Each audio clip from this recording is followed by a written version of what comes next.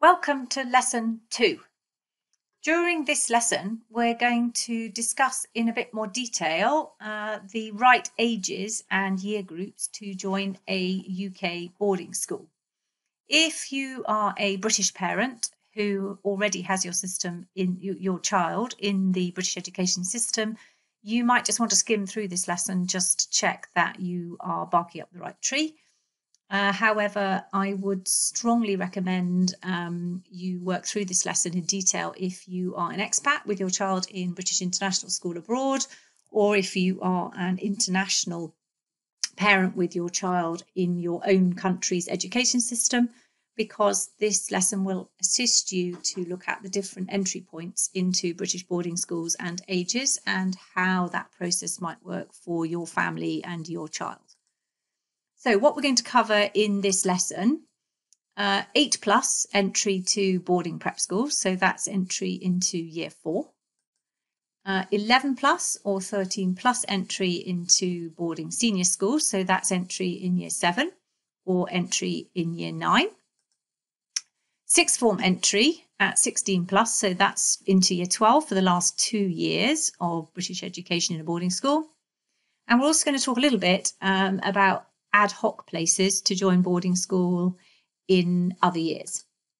So we're going to start off with 8+ entry. So that is entry into year 4. This is the usual entry year for your child to join a full boarding prep school. In most cases, this is the youngest age that a child can full board at a UK school.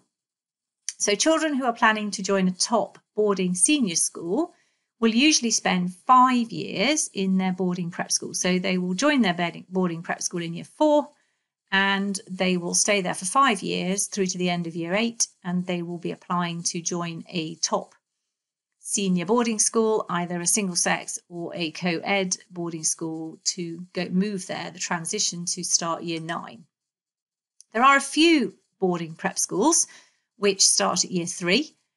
But mostly this would be for weekly or for flexi boarding. So if you want your child to join a UK boarding school younger, then I'm not saying that's impossible, but you would have to ask the schools whether they offer boarding at that age, because largely they might be offering day places younger than year 4. So now we're going to talk about 11+ entry. So that is entry into year 7. And some senior boarding schools have entry at 11+ or year 7. This would include many boarding all-girls schools, which tend to go through from year 7 through to the end of sixth form at 18. But there are also some co-educational boarding schools which start at year 7. So if you're a parent with a child at a boarding prep school, you can choose whether you want your child to move to their senior school at year 7 or year 9. And my advice would usually be, depending on circumstance, but in most cases, my advice would be to stay at your boarding prep school for as long as you possibly can, because in particular, the last 2 years of boarding prep school, so years 8 and year 9, are when the children get the opportunity to extend their confidence through a very extensive range of opportunities. So they might be in school teams, they might be captaining the first team for the prep school in football, they might be a leader of the orchestra, they might be a prefect, they might be head girl or head boy. And these opportunities at a young age can do a huge amount to extend children's confidence. So if it is an option for your child to stay at prep school through till the end of their prep school time, then that would usually be my recommendation. A few exceptions to this might be co-educational boarding schools with 11+ entry where they have their own junior schools. So starting at year 7 would be a usual entry point for families who have their children in the junior school that leads through to a senior school. Likewise, many London senior schools, so that's state schools or private schools, tend to start at year 7. So entry would usually be by 11+ examinations taken in year 6.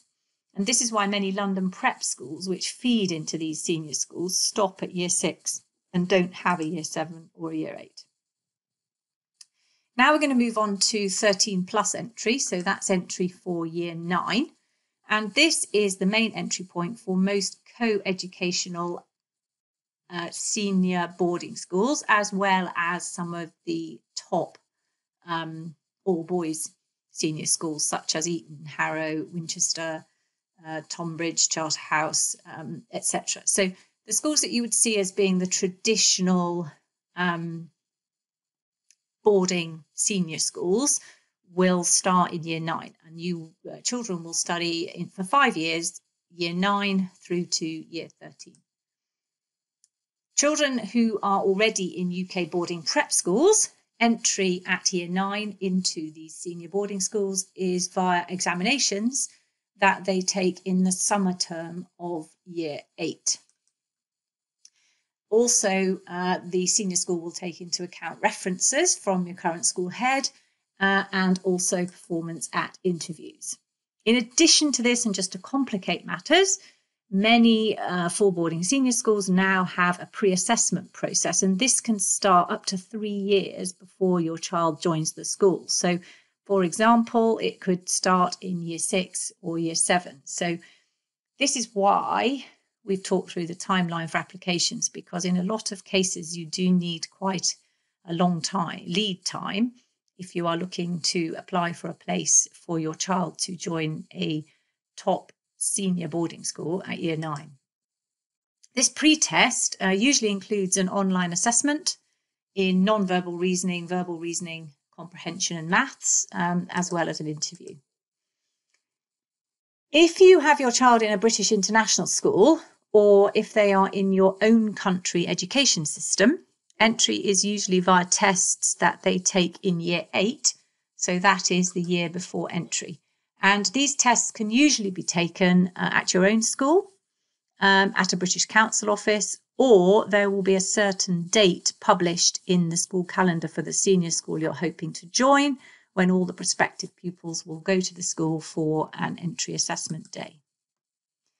Understanding of English, so that's writing, speaking and listening, is crucial to the entry assessment process. So if you require a visa for your child to study in a British boarding school, they need to demonstrate a good enough level of English to be able to access the curriculum at the age that they are joining the school. So if they are joining a boarding prep school in year 4 when they are 8, they will not be expected to have as good a level of English as perhaps they would be required to have if they're going to join a boarding school for sixth form in year 12. So now we move on to 16 plus entry for sixth form. Senior boarding schools vary in the number of places they offer for new pupils at 16 plus entry, so this can be quite a contestative process. Reasons for this move might be children moving from private school to sixth form colleges. They could be wanting to move to a co-educational boarding school because they are currently in an all-girls school. Sometimes they'll move from day school to boarding school to get an experience of independence to start to build them towards university. They could be moving from state school to private boarding school, or from a school that has no sixth form. It's also fairly usual for children to transfer into a UK boarding school from international schools overseas, and this is usually because families would like them to begin their preparation for applying to a UK university. Some parents would also be looking at a change for sixth form because they would like their child to take up a subject which is not offered by their current school. So an example of this would be psychology, could also be economics A-level, or to study BTECs, perhaps in something like business studies or physical education.